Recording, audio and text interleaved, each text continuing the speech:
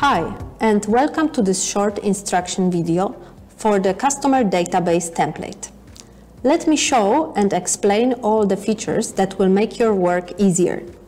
This template is predefined as B2B database, but those kind of databases not always met our needs. Sometimes our collected data is a little bit different from the predefined one, and if we change it, the template is not so useful anymore. But not this time. In this template, we decided to give you the maximum flexibility of input data, but also the output calculation. And don't worry, you don't need to be an expert to modify it according to your needs. So firstly, let's see what the template contains. We have 2 input sections and 3 outputs. Let's go first to the input table. This way it will be easier later to understand the settings sections. As you can see, in the input there are predefined headers, but maybe not all of them I need or even want. I will delete the CEO column, and instead of alternative name, I will add a first contact date.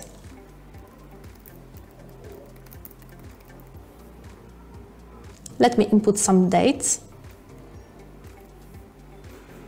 Plus, I want an extra column, which is not existing in here, but I want to have it in between of those 2 dates.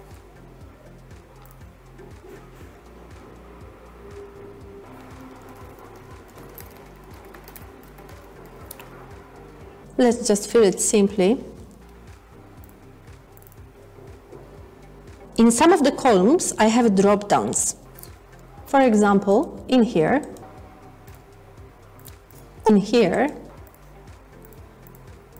here, and few others later.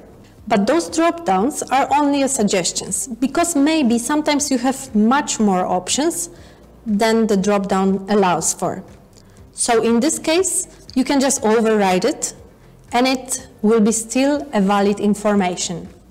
So I can change, like I have here, to the new type, and the new type 2, and all of those inputs are valid. So now let's go to the settings.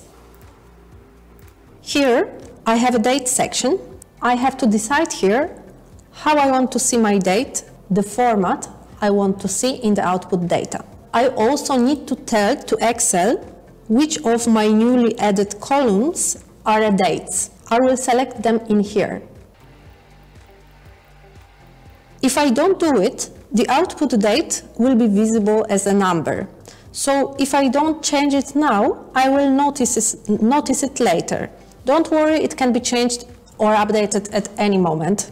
On the right side, we have those predefined drop-down lists. That is what I was showing a moment ago. If you change the name of the column, the drop-down list will still work. Also, the title will change according to the column that you have changed. However, if you delete related column, the drop-down will disappear as well. Now let's go to the output. In the output list, we can choose up to 10 different columns, and we can change at any moment what we want to see.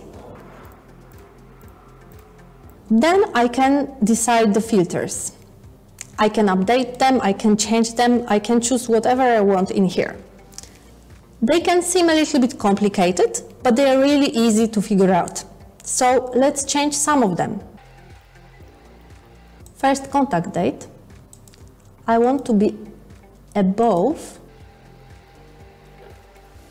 I am choosing here a data input title.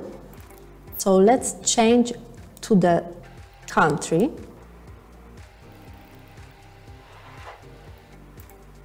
I'm choosing the comparison option.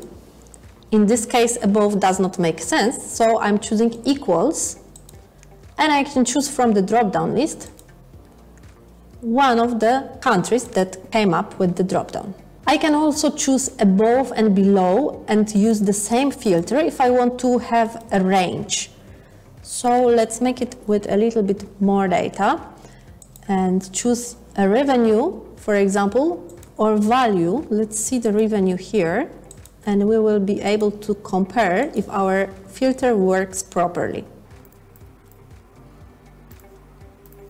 We want above 22,000 and below 60,000. Cool, all works. You can change the filters at any moment, don't forget about this. So for example, let me remove it, change this. This customer is using not only Oracle, but also SAP. So if I want to filter it as a technology used, if I use equals, for example, SAP, it will only choose the ones that are exactly SAP. But if I choose include, that will also choose the other ones which are using the SAP and other technologies. Okay, I think it's clear now. Let's go to the next section, the form. I will create a form from the scratch. I will remove all the data that I have here, and I will choose all of the options that I have. In the first column, I have sections that are splitting my form into the different subjects. So for example, basic information, location, value, employees, etc. Those sections I can define in the settings as well. Let's go back just to show you. In this first table, we have the form sections, and here is where we are defining them. So let's go and choose some of them. Location and employees. And now, in those two columns, I can choose the data that I have in my input table.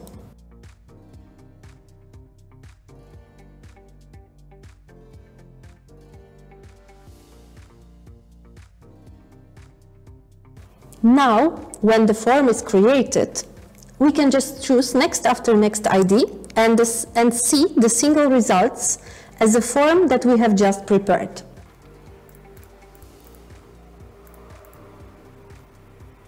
And finally, a chart dashboard. What we have here are 6 different charts that are already defined and formatted. What I need to do is just choose which data I want to see in each of them. Some of them are more useful for some types of data, some of them for others. But you can just check, change, and decide what looks better and works best for you.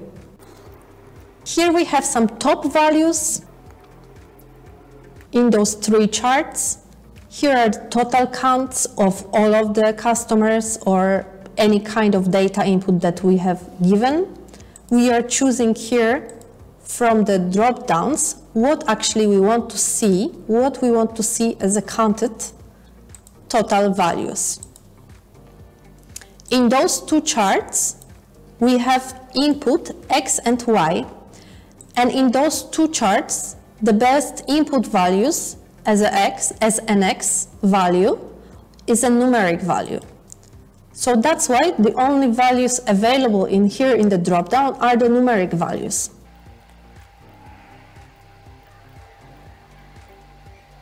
The last chart is a histogram that will be best used for some kind of numeric input